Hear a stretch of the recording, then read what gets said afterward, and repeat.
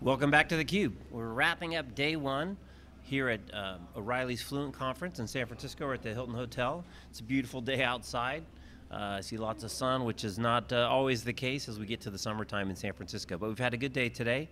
A number of great guests, both from O'Reilly, some authors, some practitioners, one entrance from the startup contest, which I guess is going on a little bit later tonight. So we'll try to find out who the winner is there and get them on.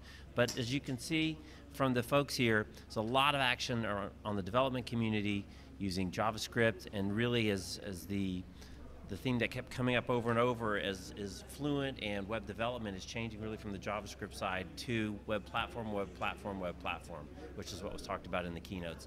And these guys are really going beyond just JavaScript and thinking about how to develop for the web and for the web platform, and even showing demos of developing games without using kind of classic programming techniques because of the speed and the flexibility of the application is there. So it's been a good day. We've got a full slate of guests on tomorrow, so hopefully you will join us. I think we kick off at about 10:30. So again, you can see us live at SiliconANGLE.com and see the live stream. The videos and interviews will be up on our YouTube channel shortly at youtube.com/SiliconANGLE, so you can see them again. And of course, we have full coverage on SiliconANGLE with a little bit deeper introspective on the guests. So I'm going to sign off for now. My co-host John Furrier had to leave.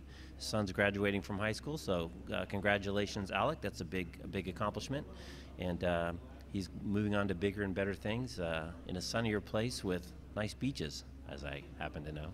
But anyway, thanks for joining us. We look forward to seeing you tomorrow. Signing off here from O'Reilly Fluent Conference 2013 at the Hilton Hotel in San Francisco. You've been on theCUBE. Thanks for stopping by.